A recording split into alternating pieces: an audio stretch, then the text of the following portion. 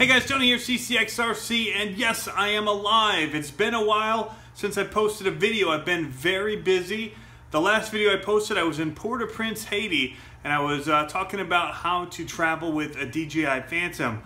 Well, I'm back, and I'm going to explain a little bit about where I've been and what I'm doing right now and why I've been a little bit slow on getting anything up since I got back from Haiti.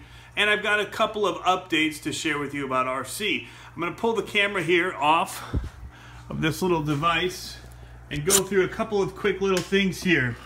So first off, I just want to give a shout out to Jeff Thorpe at Poppy's RC. I've got him up here on the board with a great roll call of people and companies, as well as Paul Taylor with the Road Hog recovery ropes.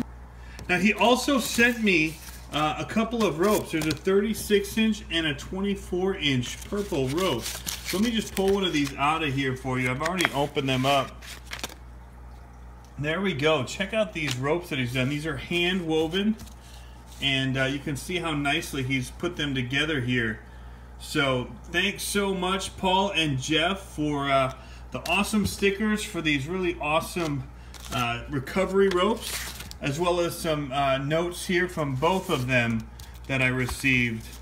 Very nice notes from them. I've got some stuff going on with the Jeep, but I'll share that in just a second. So here's kind of what's been taking up a lot of my time. My boys and I have been getting back into, I've been getting back into aquariums and the hobby of having fish and tanks. And so we've got several different little tanks here. We ran out, and so we have just a plastic drawer with a bubbler and everything going on here. But that hasn't really taken up my time. My time right now has been building this shelf. So everything in the garage is torn apart right now as I've been building this really beefy stand.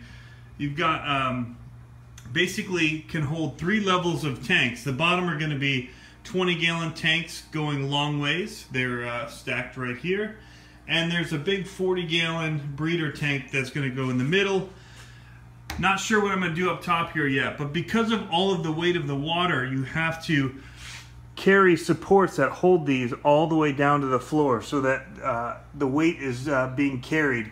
And I'm actually missing, I need to get a support in there still. So, yeah, very, very busy building this. I'm right now in the first coats of paint and then waterproofing it, so with the moisture coming out of the tanks. So that's kind of what I've been doing since I got back from Haiti. A lot of my time has been building this, which has had tools and stuff everywhere, and the garage is just torn apart. I just cleared the bench so I could work on just shooting a little update video here. So I've got my SCX10 out on the bench, getting ready for some work to be done. Again, this is my dual motor system. And what I've got here is a light bucket kit, the AX80045 axial light buckets to put in here to make it look a little bit more scale, but it's not actually going to go in here. I've got another box here from Shapeways, so I've been waiting for this stuff to get in the mail.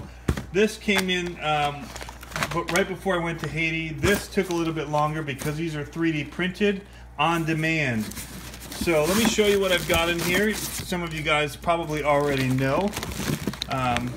But this comes from Knights Customs. And this is the Angry Eyes grill. And it's got this cool radiator and mounting kit to put your light buckets in. And so this gets cut out here to be able to install this cool Angry Eyes on the front with the light buckets. And so that's my next project that I'm going to be working on.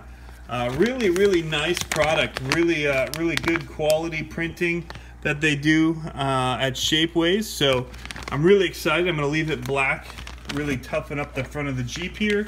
Kind of customize a little more because it still looks pretty stock.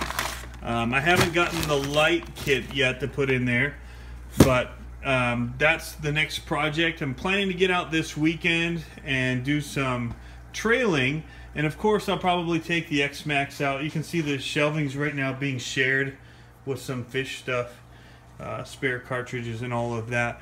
So I'm going to be able to get, probably I'm going to take this stuff and put it on that top shelf to get some of my bench back here, because I didn't plan on encroaching so much on my area. But the boys kept wanting more fish, and this tank is already, it's actually overcrowded, and it's doing really well. We've had very minimal loss in this tank.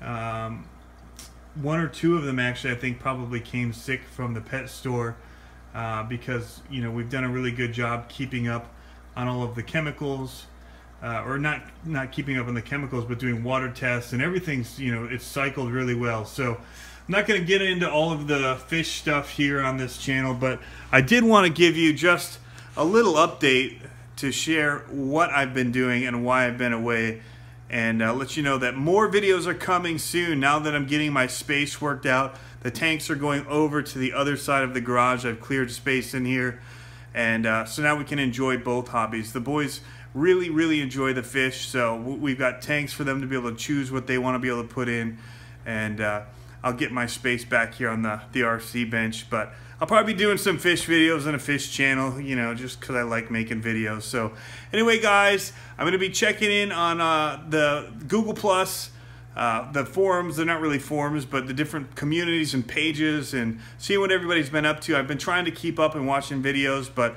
I have fallen a bit behind, but I'll be back on. You'll be seeing me commenting. So we'll check you guys later. Have fun RCing.